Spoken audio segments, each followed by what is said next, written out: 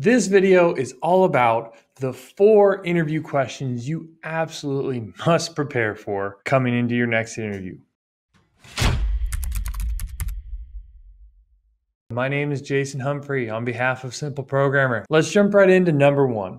And that one is, what is a recent technical challenge you have faced and how did you solve it? This is a actual behavioral question problem. It's disguised much like a technical problem, because that's how it's worded in the beginning, but actually it's behavioral. We want to see your process here. So it's very important you prepare for this question by being able to have a situation that you had where there's a problem that you solved it with through a process.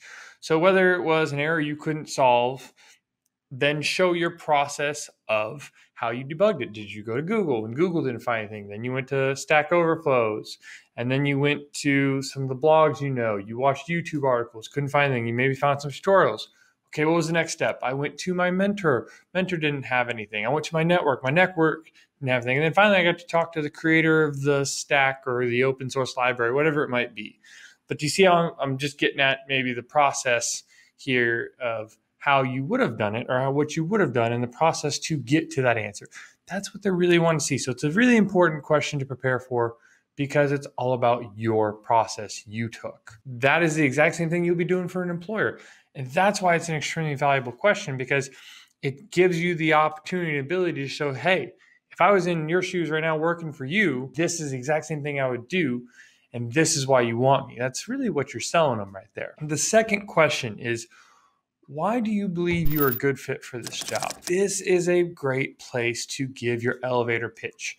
This question is not always asked, but I think it's one of the most important when you get the opportunity, because even if it's not asked on your way out, when someone's walking you out, you've got the ability to answer this question, even if it's unprompted. Why do you believe you're a good fit for this job? And it's about the why. You got to sell them on the why. If you ever watch Simon Sinek's video, it's much like that, the why, how, and what. The third question that you absolutely must prepare for is, what's the greatest knowledge you gained from a past experience? This goes to those questions I was talking about. This is an insight question. Give me, what's the greatest piece of knowledge you gained from your past experience?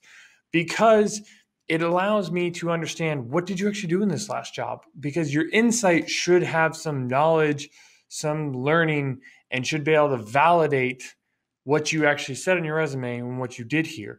And this question can come in all different forms, but it's an insight question and it revolves around what you did on your resume, something specifically on there.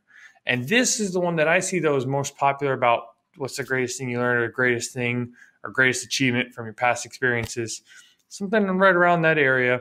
And so it's important for you here to think about this. This is where you have a great opportunity to sell some of the soft skills you might have learned.